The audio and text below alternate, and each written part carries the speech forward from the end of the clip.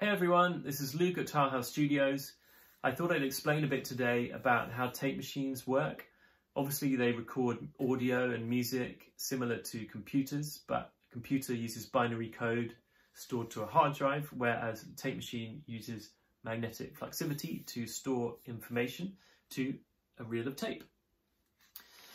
So tapes come in different sizes and different widths. So this tape is 2,500 feet or half a mile long. So that's the amount of tape there is on this reel. And the width is 2 inches. The reason it's 2 inches is because this tape machine is a 2-inch 16-track tape machine. So all of the mechanical parts and the heads and the head block are 2 inches wide to accommodate the tape. It's 16 tracks, which means it can record 16 layers or tracks at one time. If you run out of tracks, you'll need to bounce down to or submix to a spare track. And tape machines come in different formats. So we also have a 1/4-inch 2-track tape machine, which we use for mixing down. The 2 tracks are your left and right side of a stereo mix. So often we'll record to 16-track and then mix on the mixing desk to 2-track.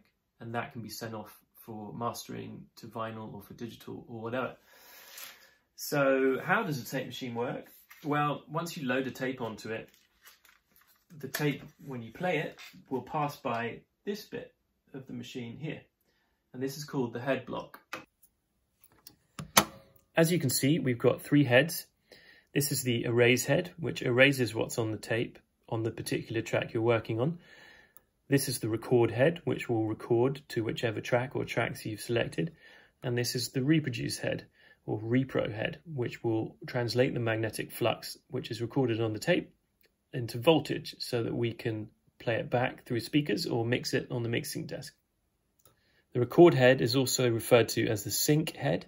So when we're doing overdubs, we want the machine to be in sync mode so that we're listening back to everything from the same head that we're recording onto. Otherwise, if you leave it on repro by accident, you'll be recording a few milliseconds earlier than what you're actually listening to. So when you play your overdub back, you'll notice that it's out of time. So it's important to be overdubbing from the sync head and playing back or mixing off the repro head. As you can see, there's a space between the input and the repro heads. And we can use this gap to create tape delay or sort of slapback tape effect, depending on what speed the tape machine is running at. So obviously it takes a certain amount of time for the tape to pass from here to here. So we can use that if we want to create tape delay. I'll talk about that in another video in a bit more detail. And that's kind of it in a nutshell. I can explain a bit more in another video about the ins and outs of different aspects of tape machines. So if you've got any questions, leave them in the comments below and I'll do my best to answer them.